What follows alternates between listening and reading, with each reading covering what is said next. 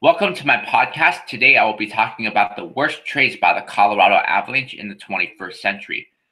I will be breaking these trades down by GM.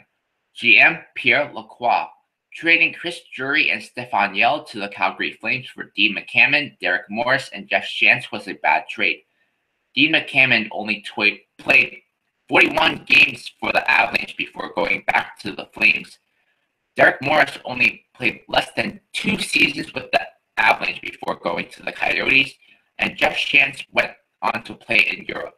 Stephane Yelle played 5 seasons with the Flames and was a solid fourth-line center for them. Chris Drury only spent 1 season with the Flames, but he went on to have a tremendous career with the Sabres and Rangers. Trading Stephane Reinprecht and Rhett Warner to the Buffalo Sabres for Keith Ballard wasn't a good trade at all. Keith Ballard never played for the Avalanche, and Stephane Reinprecht went on to have a couple solid seasons with the Coyotes and Panthers. Rhett Warner was a 6th or 7th defenseman for the Flames for 4 seasons. GM Francois Giguere, trading Alex Tanguay to the Calgary Flames for Jordan Leopold, a 2nd-round pick in 2006, Codey Burki, and a conditional pick in 2007, Trevor Cann, was a terrible trade. Jordan Leopold only played 2 seasons for the Avalanche. Neither Codey Burki nor Trevor Cann made it to the NHL. Alex Tanguay went on to have several great seasons with the Calgary Flames before eventually re-signing as a free agent with the Avalanche in 2013. Trading a 1st-round pick in 2008, Luca Sbisa, and a 2009 4th-round pick, David Savard, to the Columbus Blue Jackets for Adam Foote was not a smart move at all. Adam Foote was a shell of the player he was in the second stint with the Avalanche. Luca Sbisa didn't do anything for the Blue Jackets, but David Savard is turning into a great defenseman for the Blue Jackets right now. Trading Johnny Boychuk to the Boston Bruins for Matt Henricks is just a terrible trade. Matt Henricks was a 4th-line center for the Avalanche, whereas Johnny Boychuk turned into a top 4 defenseman for the Bruins, but he's now playing as a top 4 defenseman for the Islanders.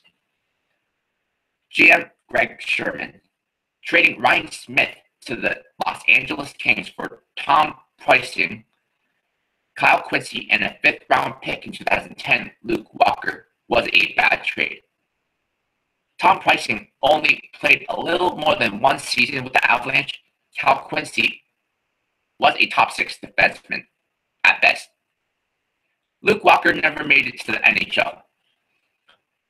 Ryan Smyth had a few good seasons with the Los Angeles Kings.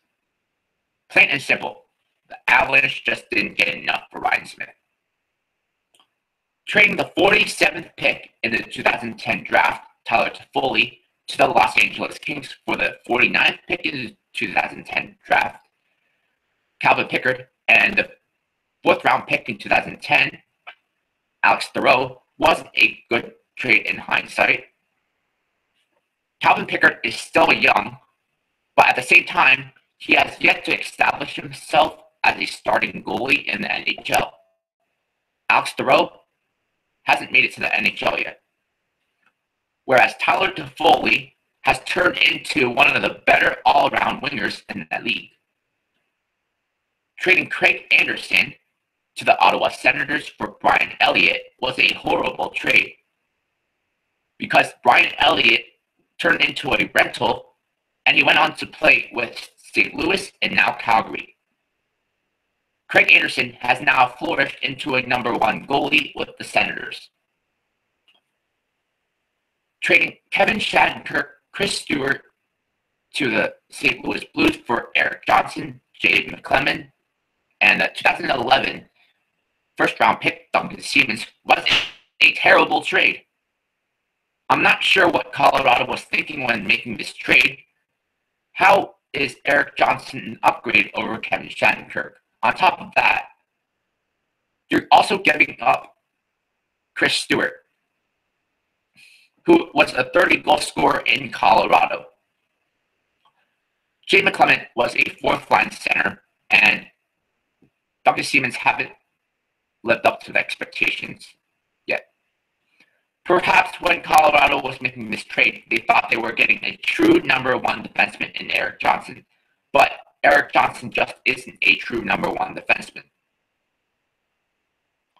Trading a first-round pick in 2012, Philip Forsberg, and a 2012 second-round pick, which eventually got traded to the Washington Capitals for Semyon Varlamov, was a bad trade.